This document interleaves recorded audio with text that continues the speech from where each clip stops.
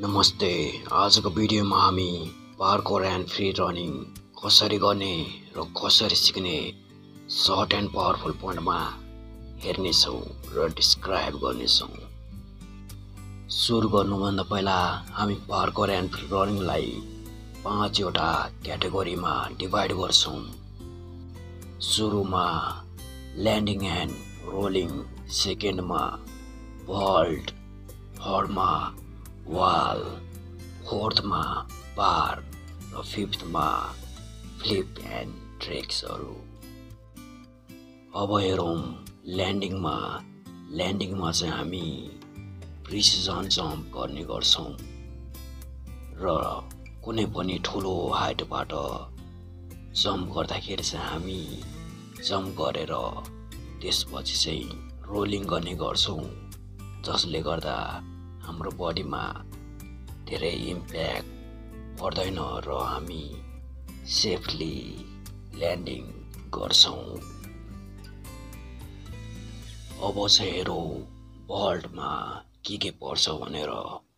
भल्टमा चाहिँ एउटा lazy vault, अर्को speed vault, थर्डमा कङ vault, फोर्थमा dash vault र फिफ्थमा रिभर्स भल्ट र त्यसपछि चाहिँ टर्न भल्ट। पार्कोरमा यही थियो भल्टहरू। अब आऊ हामी वालमा चाहिँ हामी वाल रन गर्ने गर्छौँ वा टिकट्याक गर्ने गर्छौँ र आर्म जम्प र वाल जम्प। वालमा चाहिँ यही टिकट्याक र आर्म जम्प गर्ने गर्छ। अब आऊ बारमा चाहिँ हामीले स्विङ गर्ने गर्छौँ र स्विङलाई नै ल्यान्डिङ गर्दाखेरि प्रिसिजन जम्पमा ल्यान्ड गर्ने गर्छौँ वा स्विङ गरेर कुनै पनि फ्लिप्स वा ट्रिक्स गर्ने गर्छौँ। अब आऊ हामी पार्कोरको फ्लिप्स र ट्रिक्सहरू कसरी सिक्ने भनेर।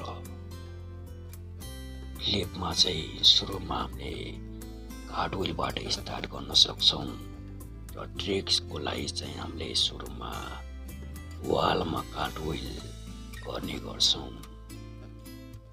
र त्यसपछि चाहिँ हामीले पाम स्पिन गरेपछि सिकेपछि चाहिँ हामीले वाल स्पिन ट्राई गर्ने गर्छौँ।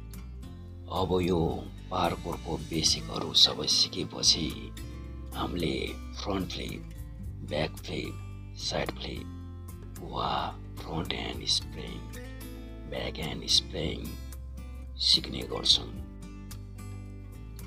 अब यही पार्कोरको बेसिक फन्डामेन्टलहरूलाई लिएर हामीले फ्लिपमा कम्बो गरेर फ्री रनिङ स्टार्ट गर्न सक्छौँ। फ्री रनिङ स्टार्ट गर्नुभन्दा पहिला चाहिँ हामीले पार्कोरको बेसिकहरूलाई मास्टर गर्नु पर्यो। मास्टर भन्नाले हामीले बच्चालाई पनि सिकाउन सक्ने जति ज्ञान हुनु पर्यो। यही थियो पार्कोर एन्ड फ्री रनिङ कसरी सिक्ने, कसरी गर्ने भनेर।